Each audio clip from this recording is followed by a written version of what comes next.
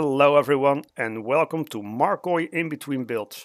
Markoy inbetween Builds is a build series that was suggested by one of you guys to explore a little bit of the builds that I do in between the builds that I feature in my other build series, the big build series.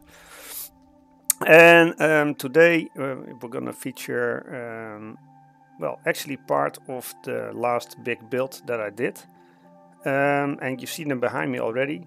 Today we're gonna explore the shops that I built in the Radon Circuits building. So let's not wait any longer and just go there. And I'm gonna switch to the viewer mode, or the player mode. And the first shop that we find here is BS Comms. And BS Comms is a communication shop probably, where they will probably sell communicators or whatever, or maybe com implants, because that is how the cyberpunk city rolls. Everyone has implants. Then over here next door we find Bug, and Bug is a small bistro or restaurant type of deal with some it's a little bit shabby shop.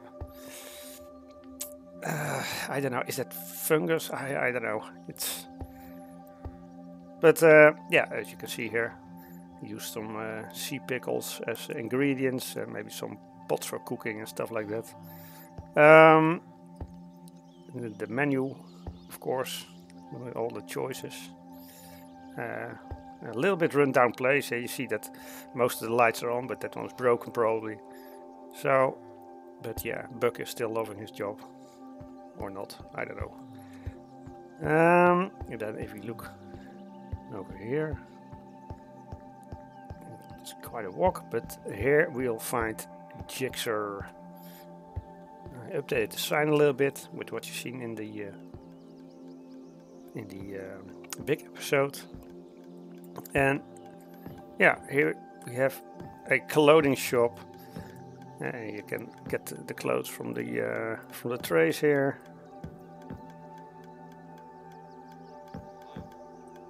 Oh, hey loser. Did some nice 3D effect on the wall here. Used some quartz for that and some end rods, just to give it a futuristic feel. So yeah, that is Jigsaw. Then we move on to Raw, and Raw is, well, yeah, it's what shall I say? It's a parts shop, and they sell all the parts you can imagine. And yeah, I actually think it's quite a nice way to display them with the item phrase. So, and we got Mr. Raw sitting behind his computer here. Plenty choices in the shop, as you can see. And then we move down one floor. It's quite a walk. This is actually nice. Now you can see the detail that I used for the wall. So I used a bit of wool, a bit of concrete powder, some lighter concrete, and then dark concrete. And yeah, of course, if you stand close to it, yeah, it looks a little bit strange. But if you fly away, then you get this effect. So sometimes you have to play a little bit, also with yeah, considering the perspective which most players will have. I mean, if you walk past there, you don't really look at it because you're going somewhere, you know. And yeah, if you look from a distance, you only see the effect. So that is, of course, yeah, sometimes, yeah, with Minecraft, when you're close to things, then they look a little bit awkward. But in the end, they're just fine. Here, oh sorry, I didn't show the name of the shop. This is the Mood Shop. It's like, yeah, probably something with essence burners or something like that, or aromatherapy maybe, or whatever kind of stimulants you can use to get in a certain mood. Yeah. So yeah, that's this shop. Nice little thing. Then we go around the corner. We found Elon. And Elon is, well, it's kind of like some small kiosk-like things, and the shopkeeper here, there's some technical stuff behind him. Not sure what he's selling though, but yeah, a little bit psychedelic shop. Then around the corner here we got the Q-Mart. As you can see, the Q-Mart is actually quite big. Oh no, kitty. Oh no, kitty, you've broken it. Okay, well, I have to fix that.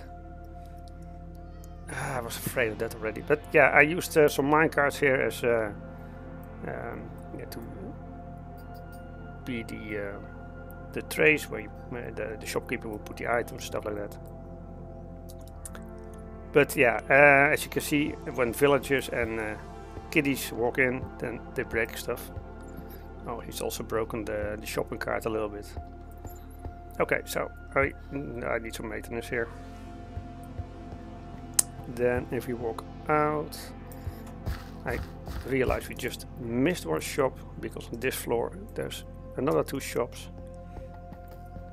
And here we have this thing, and it's a pawn shop, so you can deposit your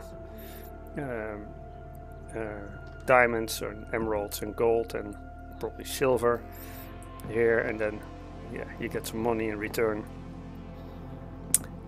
We probably never see it back though. That's how it goes. Well, we got Onyx here, and Onyx is also a nice little eatery. It looks a little bit more civilized as the other one, and at least I don't see fungus on the wall. So yeah, so that's that. And then over here we find the tattoo for you. It's a tattoo shop, and some couches where you can wait, and here the tables where they can put you on to put the tattoos on. And these are probably tattoo examples which you can do. A nice fiery pit on your arm, or a skull, or whatever. Okay, then we walk down again.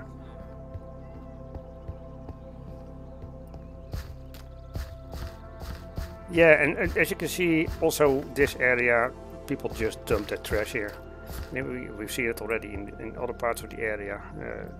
Yeah, that's a little bit what happens in the cyberpunk cities. People, they just dump their trash everywhere they go. Over here we find Sticks. Sticks is also a nice little shop. Not exactly sure what they make here. You see a machine here that's filling up these cauldrons with something, green stuff here over here. Hello, sir. Are you busy? So yeah, and then we go over here for BDs, and BDs are us. So you can get brain dances here. You can see the beds where you can lay down on to enjoy your brain dance. Then he's probably wearing his wreath where he's editing brain dances. For people who have never played cyberpunk before, a brain dance is like a virtual experience based on someone's memory. So yeah, everything gets recorded, and they can edit the memory into experience that you can relive again. So that's a brain dance. And then over here we find Lockham. It's like a sort of storage shop where you can pay to store your stuff. Over here, sort of self-service kiosk. And then we go down to the lower floor again.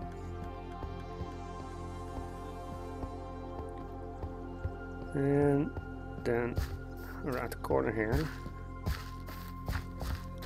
we find the chop shop. And on the chop shop you find everything, but mostly heads. So yeah, everything that you can chop you can find here.